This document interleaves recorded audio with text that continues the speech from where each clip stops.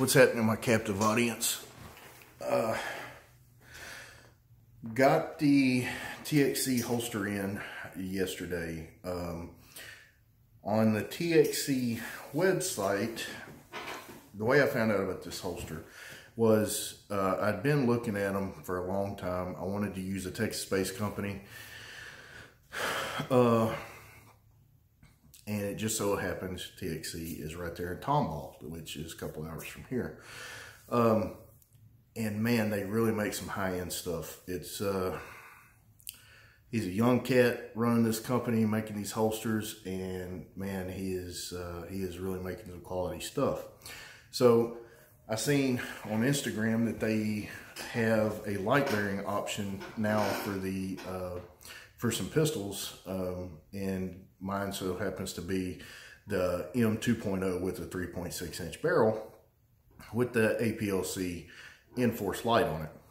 Well, as soon as I seen it, I knew that was the holster that I wanted to get. So I ordered one, and whenever I was on the site, I noticed that it said that you know, the lead time was 10 to 15 days.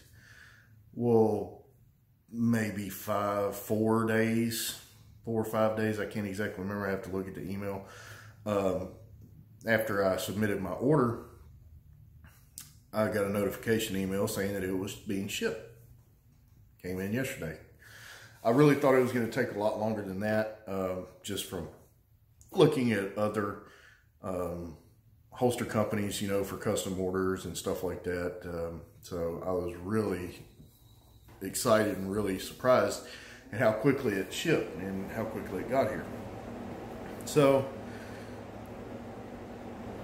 first looks, really love the holster. Matter of fact, I want to grab my old holster, and we're going to take a look at it and compare it